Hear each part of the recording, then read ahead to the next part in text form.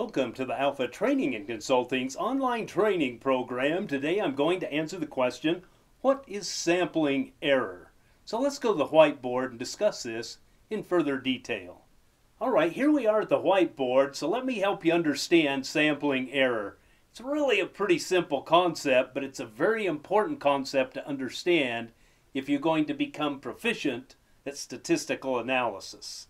So let's begin our discussion by drawing out a population distribution. There it is, normally distributed. And let's say that this population has 1 million parts in it. 1 million, so that's pretty big. And someone goes along and measures all million parts and calculates the average. All right, there it is, and we call it mu, meaning it's the average from the population. If it's a sample, let me write this down, mu equals population. Average. And another symbol we use is x bar. X bar equals a sample average. There we go.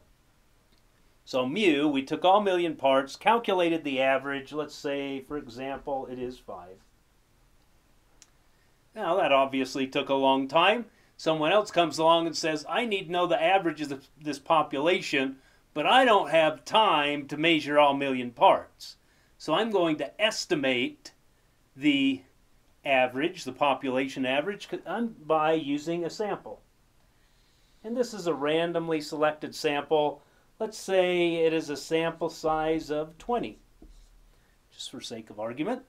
So you're just taking 20 out of this million.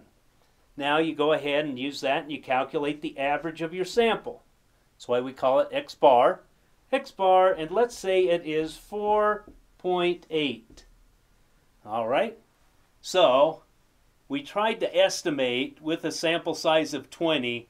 We tried to estimate the population average. Now in reality it's 5, but you say from your analysis it's 4.8. Now what would you call that then? This is the actual value and this is the value you calculated. Well then I think it only makes sense that you would call that the error. The error. That's right.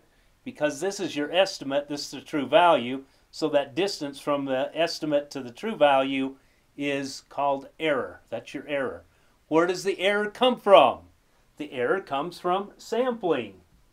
Very good. So, what do we call this error?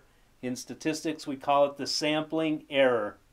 And we take sampling error into account in many of our calculations, and you should. And in many studies, such as hypothesis studies, if you get 30 or greater, a sample size of 30 or greater, you can probably ignore sampling error.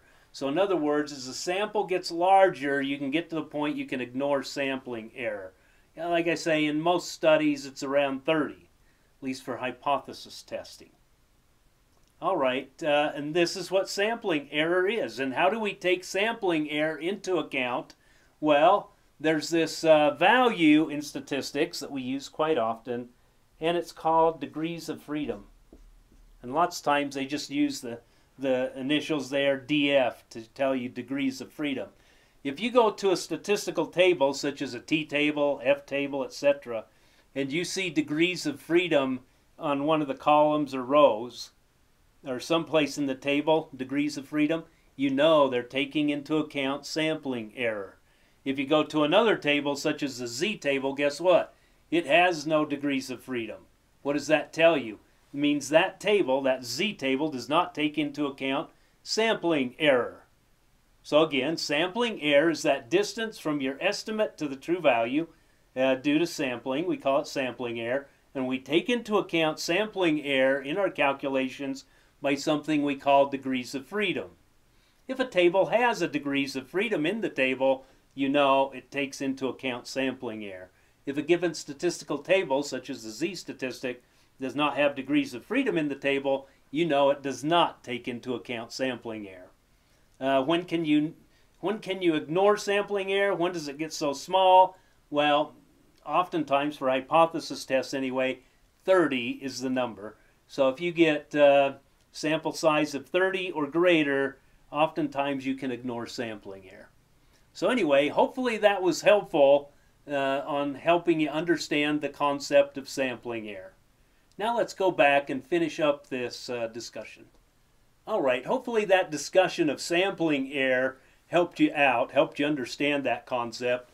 Hey, remember, if you ever need help preparing for an ASQ exam, be sure and check us out. There's the website, www.alphatc.com. There's my email address, john.lee@alphatc.com, and feel free to contact me should you have any questions.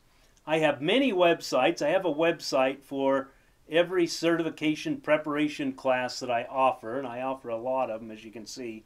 So here are all the different websites. If you want to put this on pause and find the one of interest, you can do that, or you can just go to www.alphatc.com, go to videos in the top right corner of the home page, down it'll drop, and you can pick out the class of interest, click on it, and it will take you to this website also. So however you decide to do that, hopefully you will keep us in mind for all your ASQ certification need. All right, thank you for watching this video. Have a great day, and goodbye.